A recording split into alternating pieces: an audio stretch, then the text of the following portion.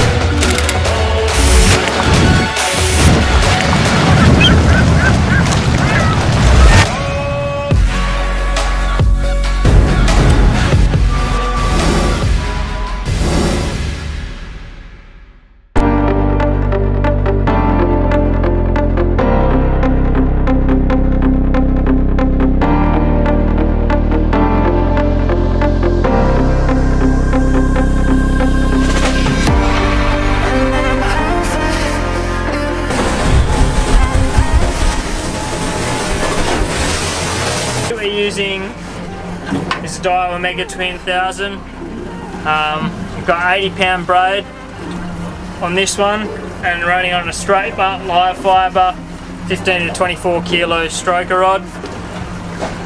For the rig it's pretty simple. I've got 120-pound main leader coming down to the tri-crane.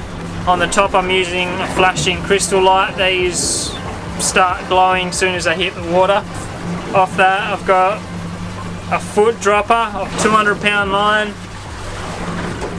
To this one here is the Savage 3D squid. They're pretty recent to the market. The reason why I'm trying these ones is because they've got a really good action to them, and if you do happen to lose your bait, this thing here will still have a good lifelike swimming action down the bottom. I've got the top dropper about 1.5 foot down to the bottom dropper. This is a slightly bigger Savage squid. Change the hooks out to a 14-0 circle, and then I've got another about 2 to 3 foot of leader down to my weights. Depending on how fast the drift is, you have to change your sinkers depending. Usually like to use about 48 ounce up to 64 ounce. Sometimes I have to use slightly bigger. Once the bait's in the water, continually back up onto the baits, because I don't like letting heaps and heaps and heaps of line out. So yeah, keep the motor in neutral, and then as soon as your baits start lifting up, use the reverse of your motor and back up onto the bait. You'll find that sitting on top of your baits like that, you won't lose a lot of ground and you don't need to have miles of line out. We're fishing in 300 metres of water, and at max we'll have 350 metres out, so we've got losing 50 metres of line on the angle. So that's the rig. I'll show you how to set that rig up back at camp, and show you how we crimp it all up, but yeah.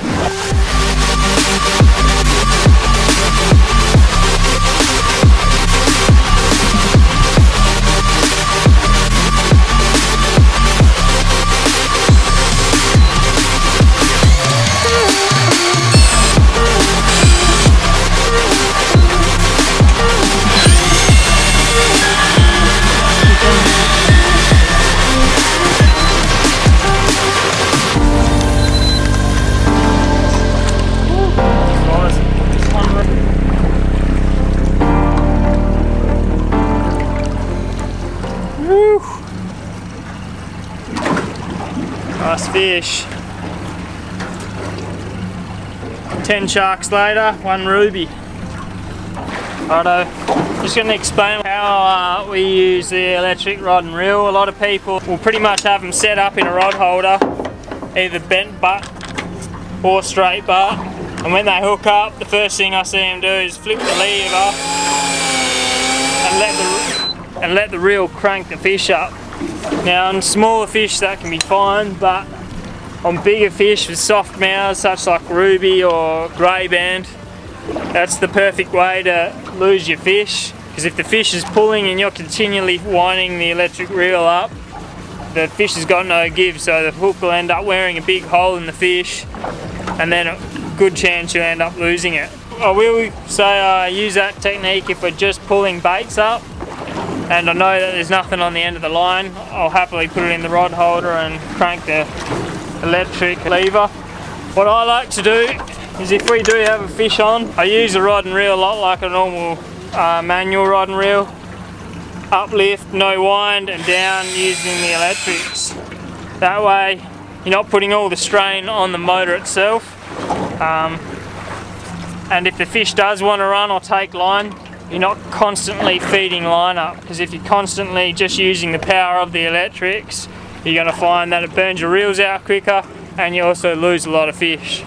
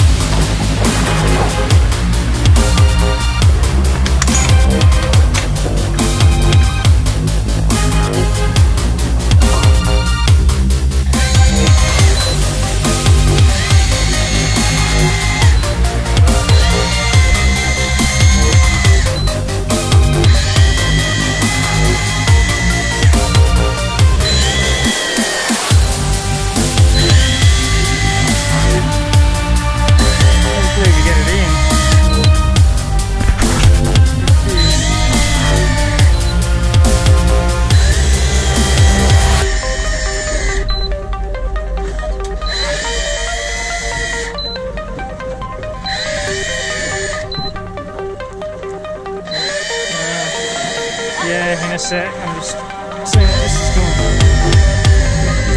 Just go for one.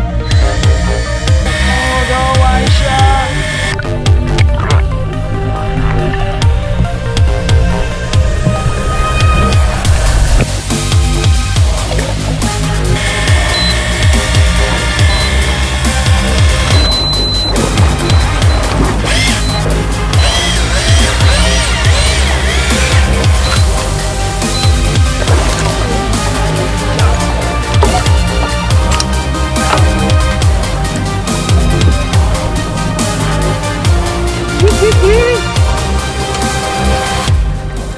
That's what we're chasing. Just got it up before the man in the grey suit. Caught about 10 sharks to 1 ruby today, so happy about that one. That one there on the Savage 3D squid. Changed it over to a circle hook and run a strip bait of cuttlefish. And that's what we're trying to get. Woo! Happy with that. Oh, you can see here how it's been hit on the way up.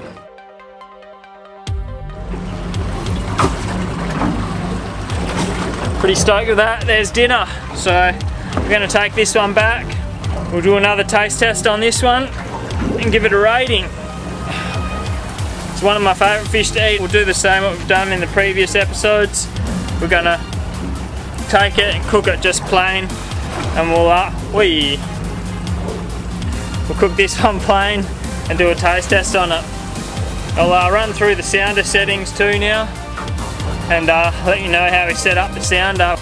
You can just see the rubies coming up on the screen now, so I'll bring you over to the screen and show you what we're looking for. Righto, so we've been fishing in 290 plus meters. We've got it set on 50 kilohertz. Once we get over about 100 meters, I always switch back over to 50. 7 times zoom, so we're only picking up the bottom 30 odd meters of water. And once you've slowed down, the 2 settings I play with is pretty much your colour and gain. The colour's only going to help you determine whether you got a high density in the floor. So if we back the colour off, you see the bottom start lightening up. And what we're chasing is a thick dark red line on the bottom. As soon as it starts thickening up on the bottom, we know we're on some good ground. So normally when you slow down, so now we're at drifting pace, when we wind the gain up, you don't want it too much noise on the screen, I'll keep backing that gain off until I'm picking up these blotches on the bottom. And that's the rubies we're chasing at the moment. So we're on top of a big lump. The contour line drops off to about 315 metres. And we're drifting along the top edge of that on about the 290. So that's what we're chasing on the floor there. Doesn't look like much, but that's a school of rubies.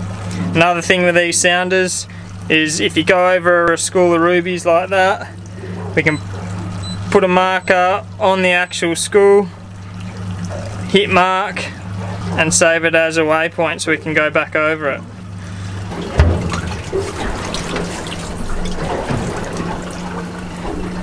Got our 2 rubies, happy with that. We'll head back to camp now and fillet these. I'll roll some footage now of some rubies that we've caught previously, and yeah, let's get back to camp. Phew!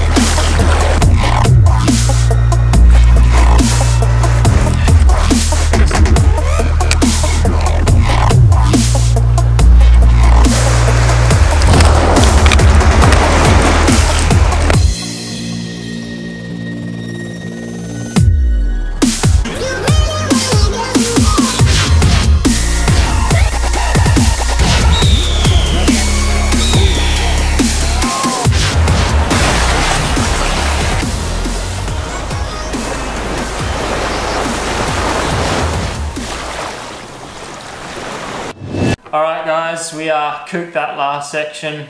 We went back to camp and I wanted to run you through the rigs at camp and do the rest of the taste test and whatsoever, but when we got back to camp we ran out of battery on the main camera and we tried to film it with a GoPro and it didn't turn out too well, so we decided to scrap that footage and do it properly when we get back home.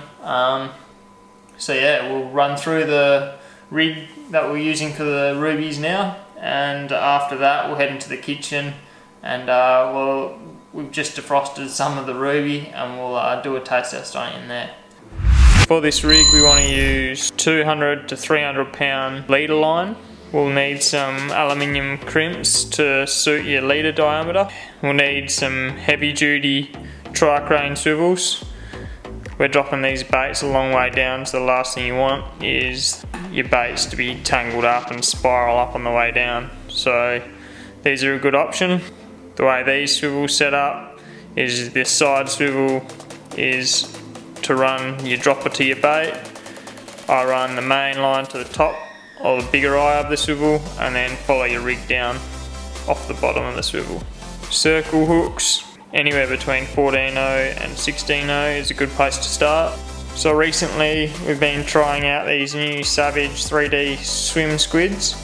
The reason why I like to use these is because if we do happen to lose a bait, these things have an awesome lifelike swimming action.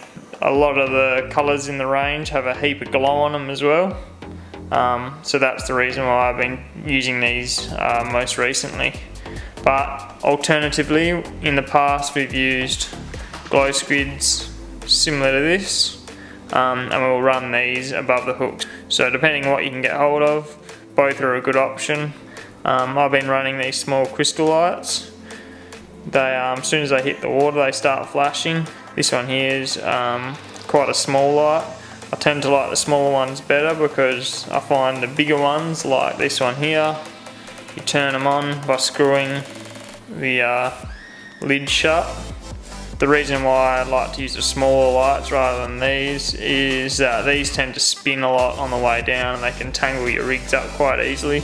And last but not least, you need a solid chunk of weight. This one here is a 48 ounce, and generally I'll use between 48 and 64 ounce for the bottom. Right, the reason for crimping this leader is because it is 200 pound, so I like to run crimps because it keeps it nice and tidy. So quick tip, what I do when I am running crimps with heavier leaders is, see if I can do this on camera. So I'll run the crimp on, feed it through your bait or swivel, whatever you're doing, feed the line back through the crimp. Before I actually crimp it, I like to just get a fire lighter and burn the end of the leader line. The reason I like to burn the end of the leader line is that it leaves a ball on the end and it helps to stop the line from sliding back through, so it will catch on the line. So last but not least is just run the crimpers onto it.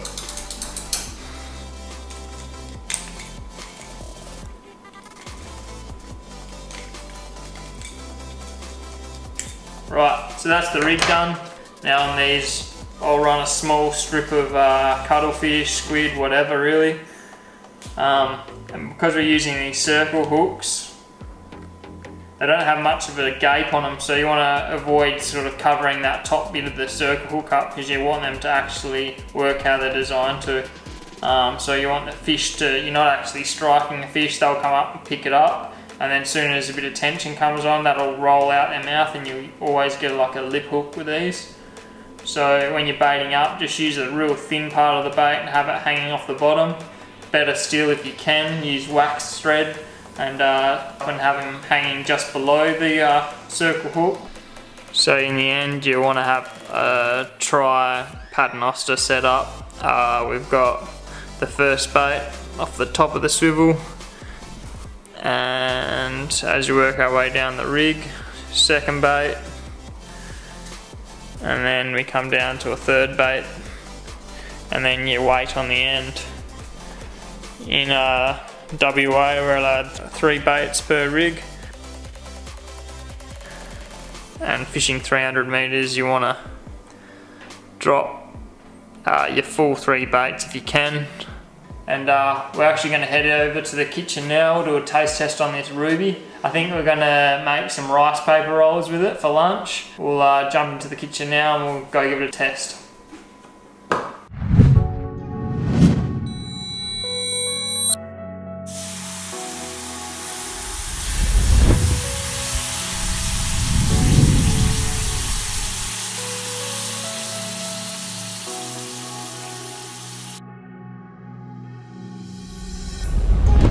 Righto, Dale, time for a taste test. Alright. So, There you go. Ruby.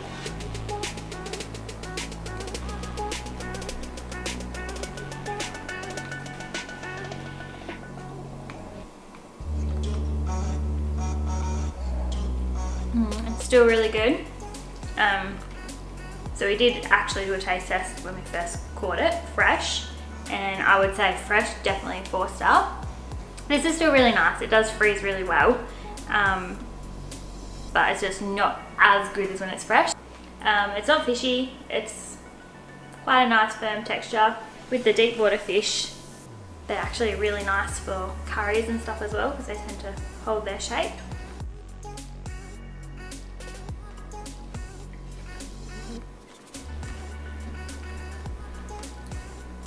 Still really good after being frozen. I thought it was going to be a little bit fishier. It's actually really nice still.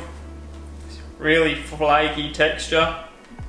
Yeah, super good. I think I'm going to have to put it up 4-star still. I think it's still a really nice tasting fish. Good flavour. It's not too bland, but it don't have like an overpowering fishy taste to it either. So we're going to do the same, like I said before, as we did with the barramundi.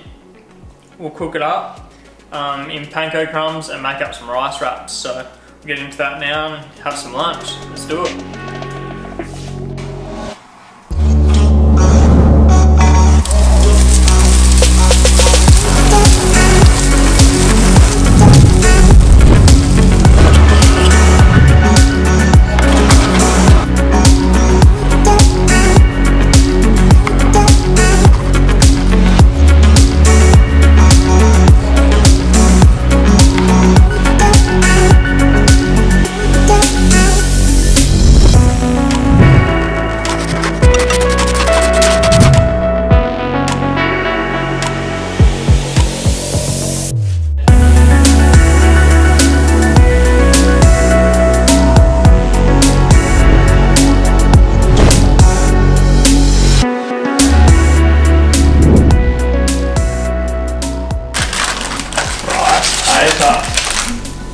In the water. Dip it in. That's enough. By the time you've made it, it'll be all nice and soft, ready to go. Ruby.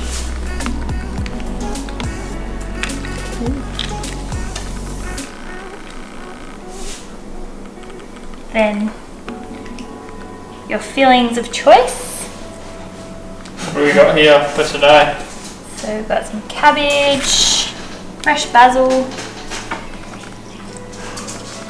We don't have a lot of fresh herbs today, but usually I love loading it up on the fresh herbs. So good. Some carrot.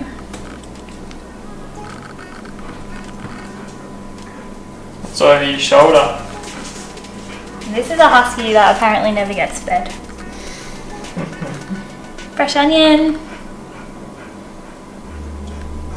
A little bit of capsicum.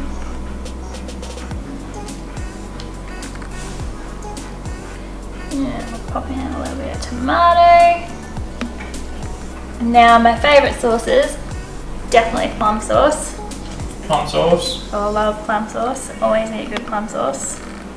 It comes out. Ooh, shivers. Load it up though. That's a bit much. Don't put that much in there. This is also really nice seasoning, soy seasoning sauce. Pick it up from your health food shop. And some hot sauce. You can load the hot sauce up. Load her up. Load her up on the hot sauce. So you've got it all together. The challenging part. Don't show us how to wrap one of these things. I have a bad habit of overfilling mine. Okay, wet from one end. Fold it over like so. So I'll keep the bottom half in. Now I'm definitely no expert. And just fold it up like that, and then just kind of like tuck it in nice and tight as you go. And then, this is not very pretty, but she's ready to eat. Go on, slap it.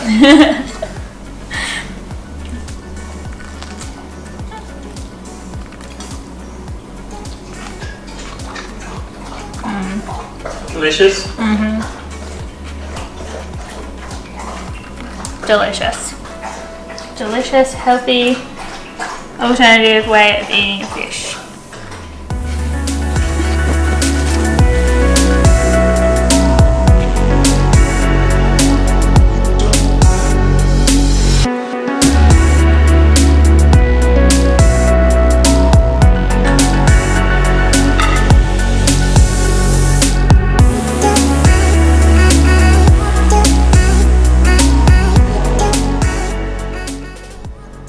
Righto guys, we're going to finish up having lunch now.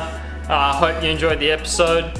If there's any species of fish that you want us to try and get on the hunt episodes, leave a comment below. Thanks again for the support. Tight lines, and we'll see you on the next episode. You.